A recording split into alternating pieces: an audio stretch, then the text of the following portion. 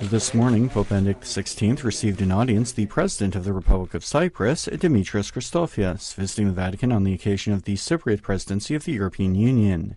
In addition to issues of European integration and the economic crisis, the Pope's visit to Cyprus in June 2010 was also discussed. In this regard, President Christofias told the Pope that the memory of Benedict's journey to his island lives on. The private meeting in the Sala della Biblioteca was held in English and lasted about 15 minutes. Christofias gave to the Pope a small olive tree, a symbol of peace. Later, the Cypriot president met with the Cardinal Secretary of State, Tarcisio Bertone. In the afternoon, he will pay a visit to the Knights of Malta and then to the community of Sant'Egidio.